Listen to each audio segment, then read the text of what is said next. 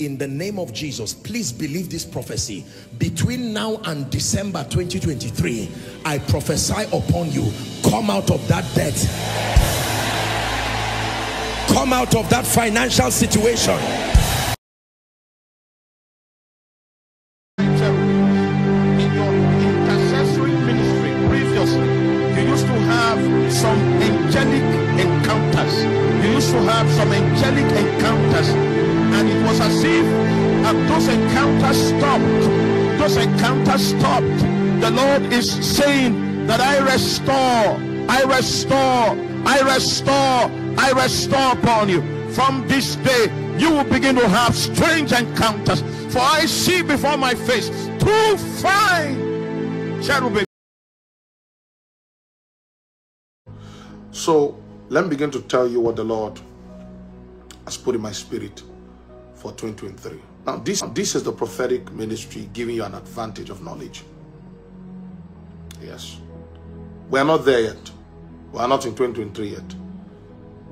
But by the Holy Ghost, some of us have lived in 2023, 2024 by the knowledge of the Holy Ghost. Are we together? So you enter January.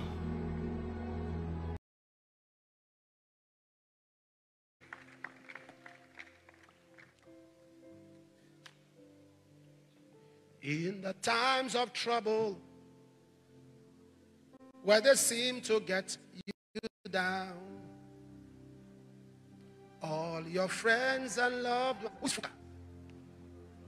Around there, who is Fuka? Fuka. Is it you? Is that your name? Stand up. But there is a friend in Jesus who will wipe your tears away.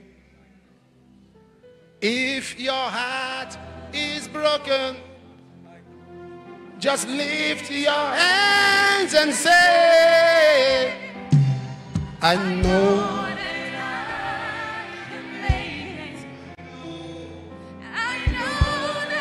I can stand.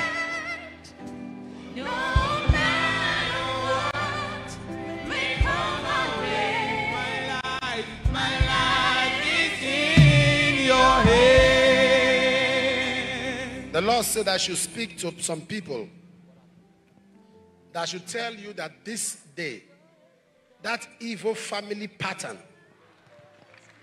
that thing that everyone is like a sequel, from one to another, from I'm out. We have to be very careful. All right? The Spirit of God leads us and guides us. But that Spirit, even in prophetic language, even in prophetic messages, He said to us, 2 or 3 of you should prophesy. He said, let the others judge. He didn't leave us to any individual prophecy that is likely to mislead God's people. He said, let the others judge. It's important.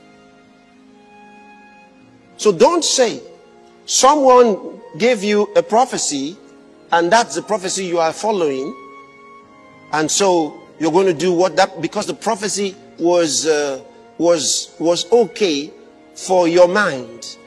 You liked it. It seemed to correspond with the thing you want to do. So you're going in that light. No, you don't behave like that. Prophecies have to be judged. All right? It's in the scripture. And even the interpretation of scripture, the Bible says there's no prophecy of its own private interpretation. It should not be of private interpretation. This is holy men of God spake as they were moved by the Holy Ghost.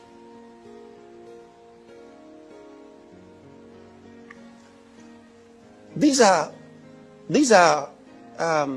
perilous times.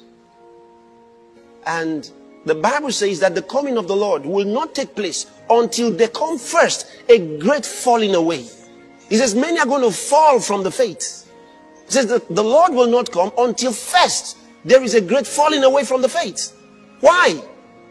Because he says the kingdom of heaven is as a man that cast a net into the sea and pulled all kinds of fishes. He says both bad and good.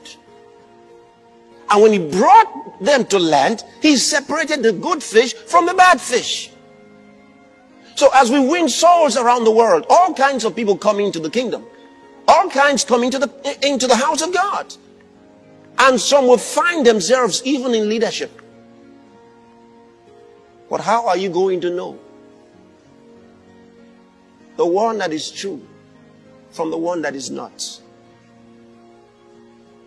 As they grow up, you will know.